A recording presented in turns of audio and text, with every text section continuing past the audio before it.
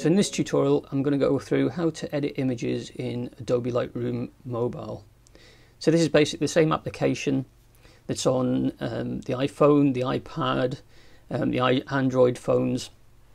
The great thing about Lightroom is it's consistent across all the different platforms, and although some of the controls in different places in this, they're very similar to what they are on the desktop versions, and whether you got them on a tablet or a phone or whatever. And that's one of the great things about this, so that kind of the skills that you have in one place are transferable to another. So I'm just going to go through my kind of editing process, if you like. So the first place that I'm going to is Light. This is basically the same process that I use on the desktop version, and the previous tutorial that I did was using exactly the same image but just in the desktop version of Lightroom, just to show you how transferable that kind of knowledge from one platform to another is. So first thing I'm going to do is I want to reduce the histogram that we've got here, reduce the contrast of the image. So the histogram is great, we've got lots of detail in there. This is a raw image off camera, so we know that there's a huge range of tones in there.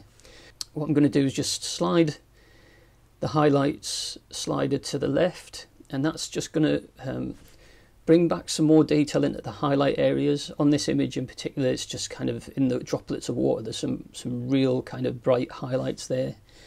And then I'm going to just move the shadow slider to the right, and that's just going to bring detail into the shadows there. And what this is doing is just kind of reducing the contrast of the whole image, so the difference between the highlights and the shadows, it's reducing everything.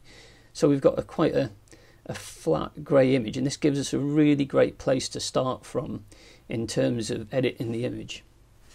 So I've just tweaked the exposure a little bit there as well, just to kind of reduce again those highlights a bit. We've got, as you can see, we've still got massive amounts of detail and massive amounts of room for movement. So next I can either do this through contrast, so I want to increase the contrast of the image, so I can use contrast here like this, just sliding this, and you'll see that in the histogram there that the left and right hand edges of that are moving further out, so that you can see how the contrast is increasing on that. And I'm quite happy with that, but I actually prefer to use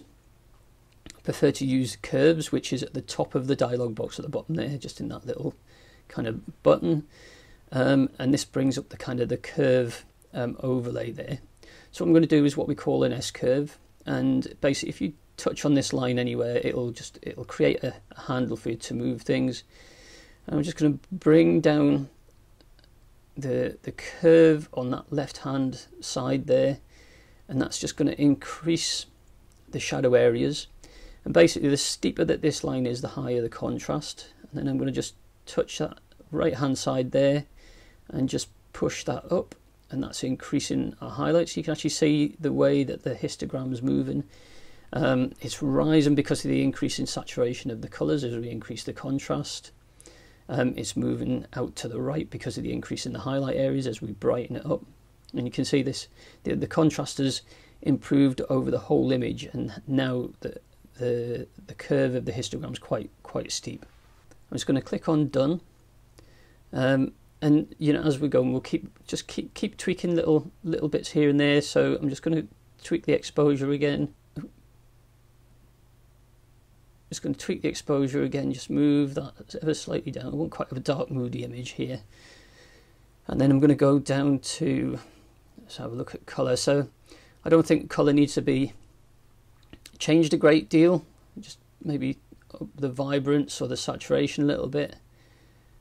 You can see saturation, so vibrance is quite subtle. If you're using it with skin tones, it doesn't affect the skin tones in an image. So if you're using it for a portrait or something, it does everything but the skin tones. Saturation, on the other hand, increases the brightness of everything. This can be quite extreme, actually, quite quickly as you're moving that slider. So I generally use a vibrance just to bring an extra little bit of colour in there. The colour balance overall is great. There's lovely greens and yellows and blues in there, and I'm quite happy with that. So I'm not really going to adjust anything else on the colour side of things. And then I'm just going to go over to the effects kind of dialogue here. I'm just going to increase the clarity just ever so slightly, and what this is doing is basically sharpening the edges of the parts of the image. So the edges, those leaves, it's just sharpening up the definition there, and on the textured areas. If we would use texture just adjusts the very fine details, so kind of like the water droplets and things like that. Dehaze, it's good for images of like foggy landscapes and stuff. It does reduce the haze, or when that you've got that kind of yellowish haze on a blue sky in the summer. It's good for that. These things can become quite extreme quite quickly, so you've just got to kind of just do it a little bit at a time. I'm just going to scroll down to vignette here. So vignette is like darkening the edges or lightening the edges of the image. So I'm just going to just give these a little bit of a move to the left. And you can see now that the histogram, we're starting to lose some detail in the shadow areas. The histogram is just dropping off the left there. But that's all right. I want something that's quite moody. I can bring back a bit of the detail in those shadows there. Just maybe just tweak just the black there, just to bring back that. And actually, I'm very happy with that image as it is. What I've done, I've stayed away from using some of the more complex parts of Lightroom, such as masking, because I just wanted to show you what you could achieve just using the free version of Lightroom Mobile. And you can see that this has actually come out really quite nicely in here.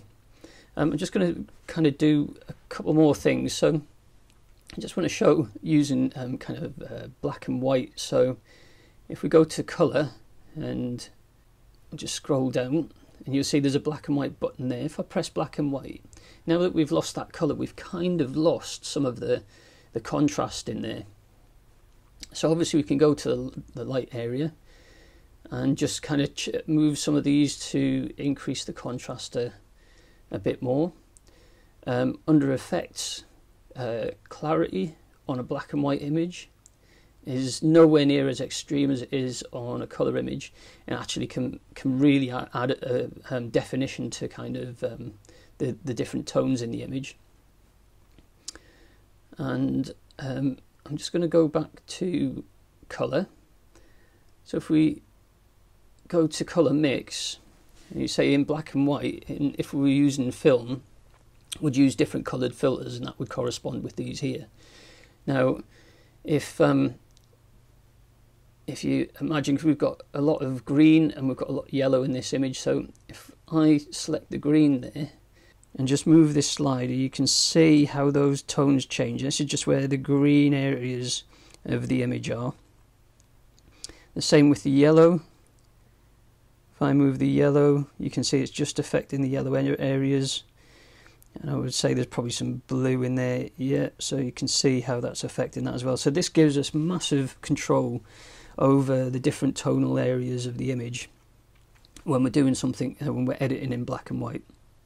So I'm just going to click done, and then slightly differently in this to what it is on the desktop versions, we now go to share in the top right, and then we can kind of save the device to the image or share or edit.